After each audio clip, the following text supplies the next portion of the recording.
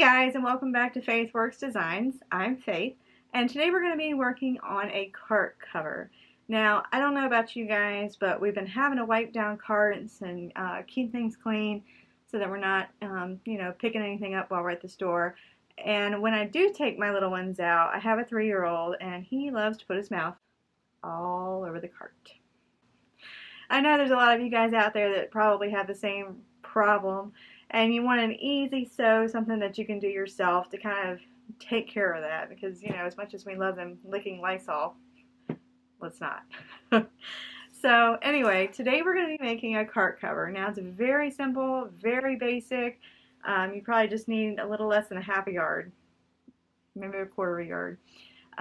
We're going to be using our famous fabric from Dazzled Fabrics online. I'll be leaving a link down below so you guys can find them. But basically, all you do is you put Velcro on one side, Velcro on the other side, and then you put it around your cart like so, and it goes on your cart and it stays on there. They work really nice on the Walmart carts. I'll insert a picture here. They work really good on the carts, and that way, not only for germs, but we can also protect our little ones that like to put their mouths where they don't belong. So let's get started. Alright, so the very first thing that you're going to need to do is grab a piece of batting. It's going to be measuring 6.5 by 20. All of our pieces are going to be measuring 6.5 by 20. And then you're going to need to look for some really cute fabric. I was online trying to search for something cute because I'm going to be using that when I go to the grocery store to keep my little one busy. I figured I'd get something cute for him to be able to look at, and he loves Bluey. Hopefully you guys can see it. My kids love Bluey, like it's their favorite show ever. So I figured we get Bluey. I'll go ahead and link down below or whatever so you guys can go and check out her fabric. It's really cool.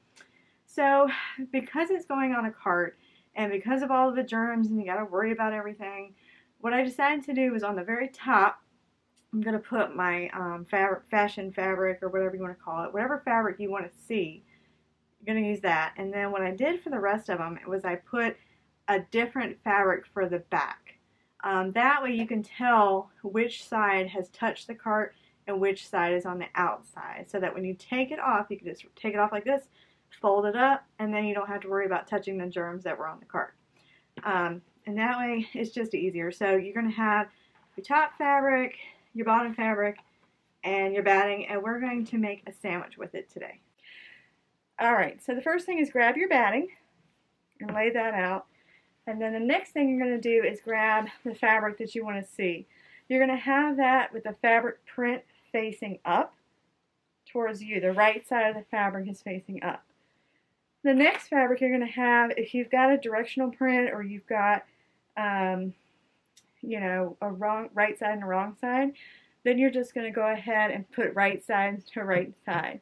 Also, if you're cutting this out and it's a directional print, like Bluey is a directional print, and it's going across the bar, you need to make sure that you cut it so that the fabric is going the right direction. I mean, if it's yours, it doesn't really matter, but just saying. Y'all know how much I love directional print because it's my favorite. Then what you can do is you can go through and you can clip it with as many or as little clips as you're going to need. The main thing is that we're going to need to leave an opening to be able to turn all of this inside out when we get done sewing. So what I'm going to do is I'm going to start on one end, go all the way around, and then make sure that you backstitch, and that way when you're turning it inside out, some of your seams don't come unsewn. But I'm going to go ahead real quick and sew around.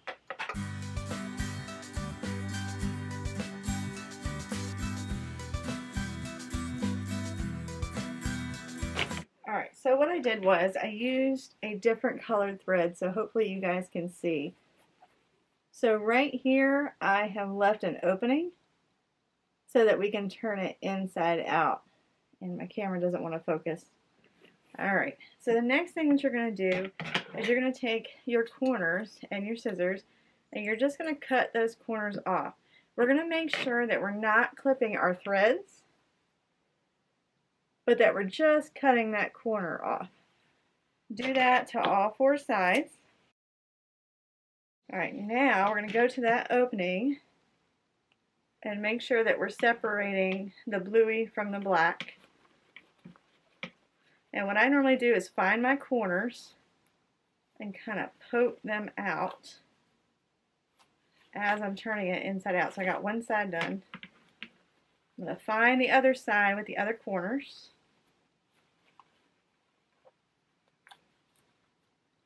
Poke those out.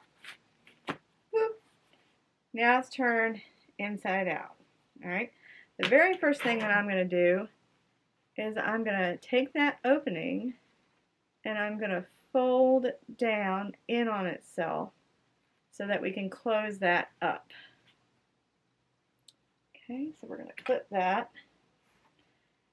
Now, if you want to, you can take your fingers and you can kind of roll the fabric so that the fabric is not like shoved in there or anything. You know what I mean? When you turn something inside out and you want to top stitch it, you need to make sure that the fabric underneath isn't kind of crammed in. You need to just kind of take your fingers and roll it out and make sure that you're getting the actual edge of the fabric.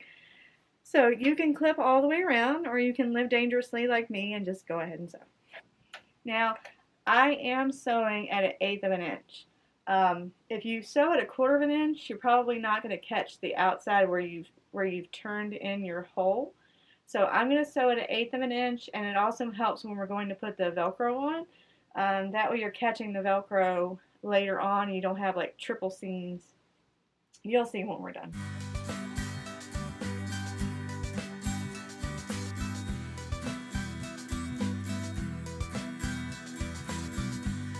Alright, so you've got it sewn all the way around. The very next thing you're going to do is grab your Velcro. Now you have what's called hook and loop. So one side is a loop and one side is a hook. You can get your Velcro at Walmart or Hobby Lobby or somewhere like that. I make a lot of this stuff and I work with Velcro all the time, so I buy it in bulk. If I can remember, I'll try and link the company that I buy these from down below. It's a really good company and they get my Velcro to me pretty fast. So I'm going to cut both the hook and the loop 19 3/4 inches. I want the Velcro to go as far down as I can on this so that when I'm taking it off the cart, I'm not constantly pulling. It's right on the edge and it'll just come right apart from each other. Okay, so the very next thing that we're going to do is we're going to lay out our Velcro. Now, I like to get my Velcro as close as I can to the edge, and then I'm going to clip this down. It's like right over that seam that we created that I can show you now. That's what I was talking about, the 1/8 of an inch. Hopefully you can see it. I just go ahead and I clip it all the way down, and then I'm going to sew all the way around this Velcro.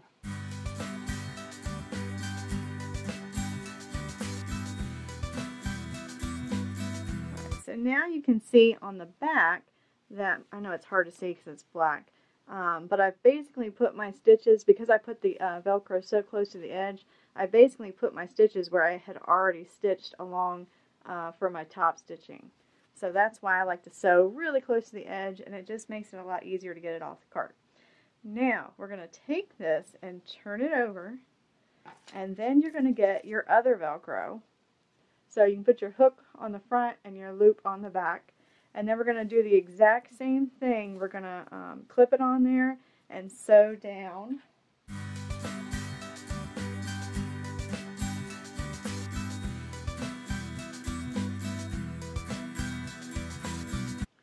And now you're done. Alright guys, what did you think? Was it pretty easy sew, I think. For the most part, it's just turning things inside out and then kind of top stitching around them. I think it's a pretty easy sew. Let me know what you think. If you like this video, you can give it a thumbs up, or if you want to stick around, you can subscribe and look for some of my other reusable hacks. I have a ton of stuff that I'm making that we can reuse over and over again, and that way we're just kind of saving money, especially if we're sewing it ourselves. If you have any comments or questions, you can leave them in the comments section down below and I'll get right to those. And I finally got in with the times and I have an Instagram. So if you look for me at Faithworks Designs, I am now on Instagram and I would love to see your creations. Anytime you guys do any of my videos and go through and you make some stuff, I would love to see those. So please feel free to tag me. I would love to see them, and you guys have a great day. Thanks for joining us here on Faithworks Designs. Bye, guys.